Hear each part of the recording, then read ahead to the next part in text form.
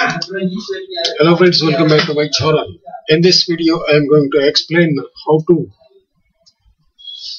take aging analysis, that is period-wise debtors, receivables and payables from Tally.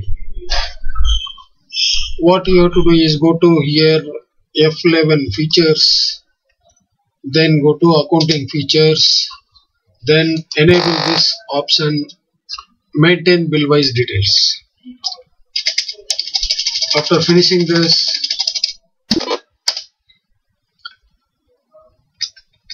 what you have to do is go here display, then statement of accounts, then outstandings, then select a group. Here enter the group debtors for receivables. If you want to take the report for payables, select the creditors. Now I am selecting the debtors. Now click here age wise. Let it be aging by bill date. Here I am entering 0 to 90, then 90 to 180 and 180 to 360 days. Okay, that's it. This is the report. This is the way you have to take aging wise report from Tally. First you have to note down that once again I will repeat. Go to features, enable here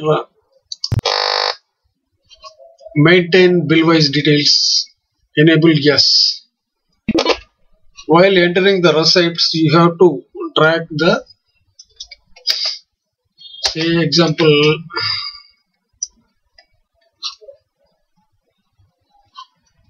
you have to mention reference voucher number so that it will match the voucher numbers and it will give the period wise report. Say for example, display account books ledger customer 1.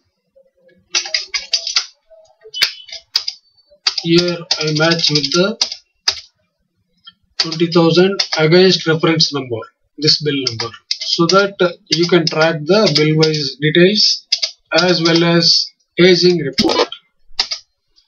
Thank you for watching this video. Please don't forget to like and share with your friends. Thank you for watching this video. Bye.